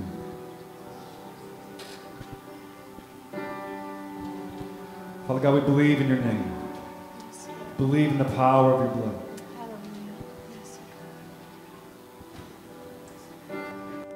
We believe in salvation, Father. We believe in the stories of the Bible, the stories in your Torah, Father God. We believe them, Lord. We come today, Lord, and ask that you would help our unbelief, Father. Help the moments of our doubt, the moments that we question who you are, question if you hear us, if you see us, if you're real. Father, forgive us for this flesh, Father God. Forgive us for the mundane thoughts of life that draw us away from you. Lord, we seek, Father God, your face. Lord, we seek to your blood upon our doorposts. Lord, help us to not take these stories lightly, Father God, and the truths that you bring forth, Father. Help us not to take them lightly. Help us to believe in them. Help us to walk by them, to live by them, to fight for them, to be protected by them, Father. Lord, I just ask and pray that you would take your coals today in this place. As we stand before your throne, Father God, that you would cleanse us, make us righteous, make us holy in your eyes, Father. Amongst all the distractions that are in our minds and our lives, Lord,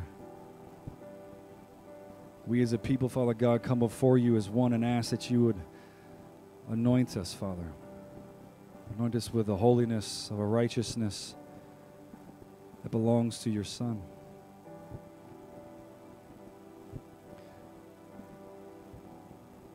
For we worship you, Father. Yeshua, we praise you. We accept you, your blood. Forgive us for our alone times. Forgive us for our times of doubt, times of distraction, Father.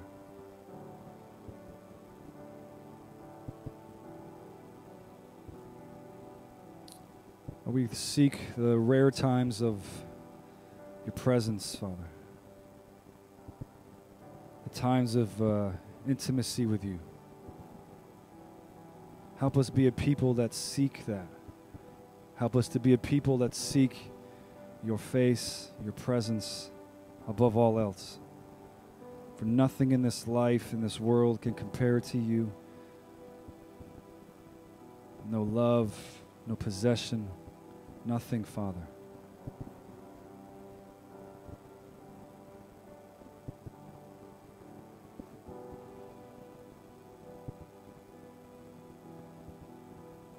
So, Lord, help us to step away from us.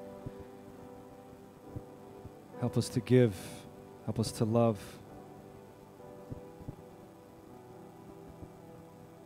Decrease us, Father God, that you may increase in our lives, in our hearts and our spirits. Help us to seek time with you this week. Help us to run to it, to cleave to it, Father God. To be desperate for it, Father. For there is none like you. There's none like you, Father. Adonai Sevaot, come and move in us, Father. We invite that. Lord, I ask that you bless this Shabbat as we continue in fellowship and in prayer, and that you just move among us, Father God, that you cause your shalom, your peace to be felt in this place. We thank you for who you are. We thank you for this community. We thank you for this leadership, Father God. This very building, this very land, Father, we thank you for it, Lord. We may be small in number, Father God, but we are dedicated to you. We are set apart by you, Father. Bless this day, Father God. Bless all who are here, all who are sick and are not here with us physically, Father God. I ask that you would extend to them as well. Watch over our children this week, Father God. Protect them, keep them safe from everything. We praise you, we thank you. In Yeshua's name we say.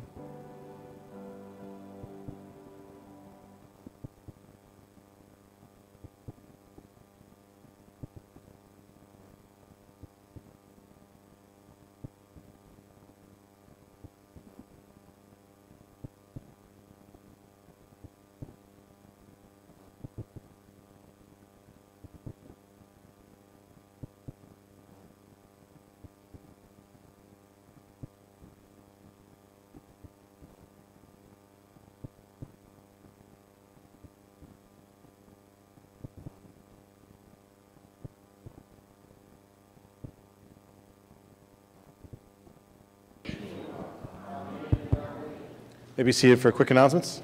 As always, please check the back table. We have CDs of today's message. Also, I know we're 2 months away, but it's never too early to start preparing for Pesach. Our annual Pesach dinner will be April 8th, which is Wednesday evening. So we're going to start the sign-up list next week. So if you just, think about who's coming with you. If you have to talk to people, talk to friends, family, whatever it might be, you can start thinking about that, and then we'll have the sign-up list next week. I know that Kathleen, where did you go? You were in the back. Yeah, I know. I had to get a tissue. Since the last time we tried to plan a breakfast theme for Oneg, we had it got canceled. I decided to go ahead and do it next week. So next week is a breakfast theme. If you guys are all interested in that, we're going to do that. So whatever you decide to bring, you just pray and ask God to help you decide what you want to bring for that. Okay, that's it. Nothing like a breakfast theme. All right, just a reminder, the docket box and backs for tithes, offerings, donations. Alongside here to the left is your praise reports and prayer request. As we go into Oneg, let's say the bracha together. Baruch atah Adonai Eloheinu melech haolam hamotzi lecha min haaretz b'Hashem Yeshua HaMashiach. Amen. Blessed art thou, Lord our God, King of the universe, who brings forth the bread from the land. Name Yeshua the Messiah. Amen. Shavua Tov.